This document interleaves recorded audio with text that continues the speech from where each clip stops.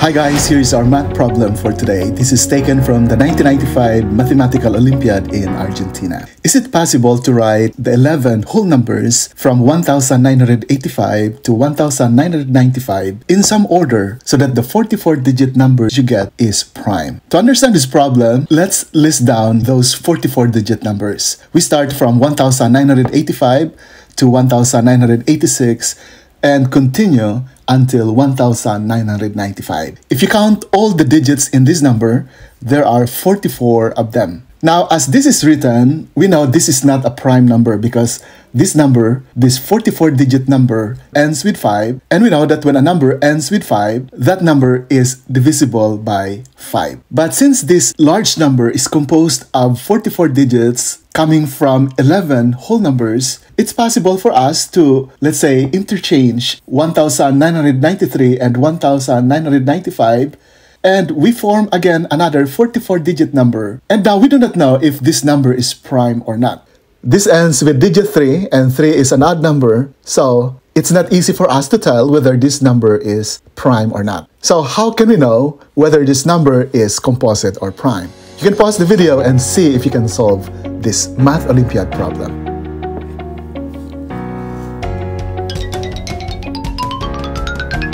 Now, let's solve this problem together. In order to answer this, let's recall our divisibility test for 11. A number is divisible by 11 if the sum of the digits in the odd places and the sum of the digits in the even places have a difference that is a multiple of 11 or 0. So we want to know the sum of the numbers in the odd places, we want to know the sum of the digits in the even places, and we will get the difference of those two sums, and then we'll check whether the resulting difference is divisible by 11 or if it is 0. So let's carry that out. Let's begin by identifying the numbers in the odd places and the numbers in the even places. We color the numbers in the odd places blue, and we color the numbers in the even places red. And let's get the sum of all the digits that are colored blue. So for 1985, let's add 1 plus 8 because these are the numbers in the odd places, and do the same thing for the remaining numbers. And then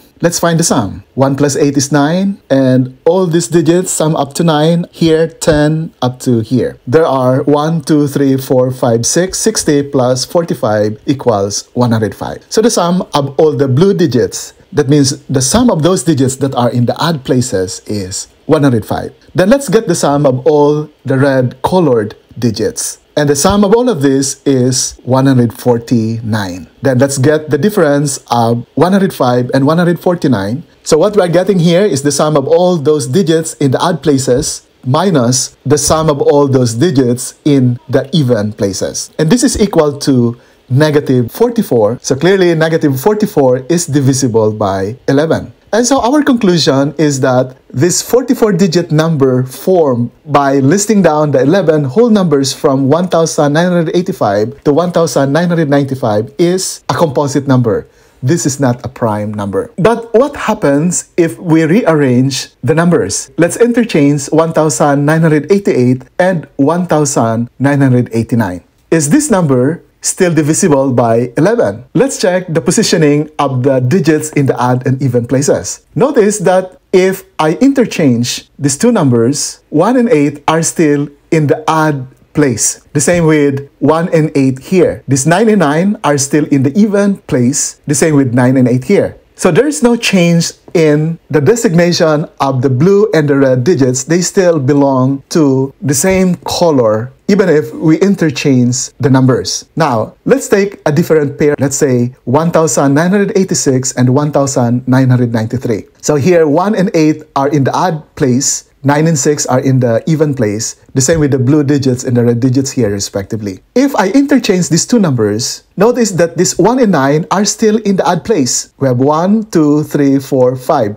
So this is in the 5th place. This is in the 7th place, which are still odd places. And the 9 and 3 are in the even place. So what we learn from here is no matter how we rearrange the digits, their designation as in the odd position or in the even position will not change. And because of that, we can say that no matter how we rearrange these 11 numbers, the sum of the digits in the odd place would always be 105, and the sum of the digits in the even place would always be 149, and the difference would always be negative 44. And because of that, this 44-digit number would always be divisible by 11. And so going back now to the question, is it possible to write these 11 whole numbers so that the 44-digit form is prime? The answer is no. The 44-digit number is always divisible by 11. And this problem is now solved. Thank you very much. This is Lando Assistant, and we'll see you again in our next video. Bye for now.